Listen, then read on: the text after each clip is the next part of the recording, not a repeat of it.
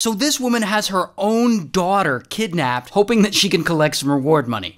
Now her name's Karen, and Karen lives with her boyfriend, this guy, Craig. But one day, Karen discovers that Craig has been secretly looking at some content on the internet that suggests that he might be a P3DO. And Karen is shocked and disgusted, and she's like, okay, I gotta leave this guy. But there's a problem. Karen can't just leave. She can't afford to support her family on her own. She's on welfare and she's got 7 children. But then, one day, all that changes when Karen allegedly sees a news update. And it's about a child who's gone missing in Portugal. And they're offering a big reward for that child's return. And Karen has no idea where that kid is, but this gives her a crazy idea. And there she comes up with what I can only refer to as the worst plan ever. Karen plans to hide one of her kids, and then she's gonna tell everyone the kid is missing. And then authorities or whoever will offer a big reward for her kid's return, and from there she'll have someone pretend to find the kid and collect the reward money. And then she and that person will split that reward money. And once she gets that big reward money check, then she'll be able to afford to take all her children and leave Craig, the alleged P3DO.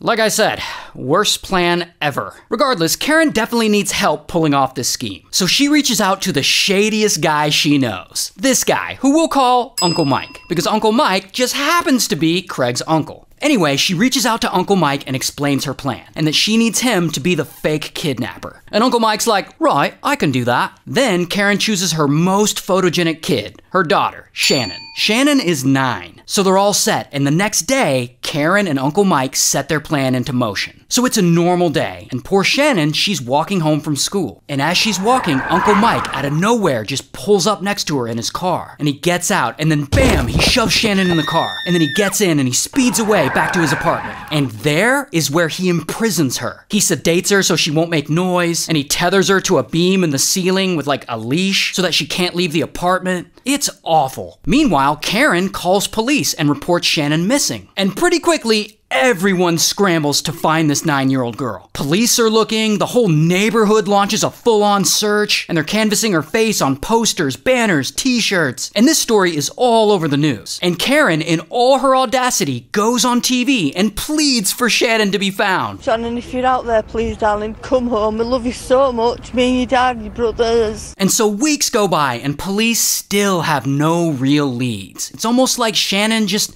vanished into thin air.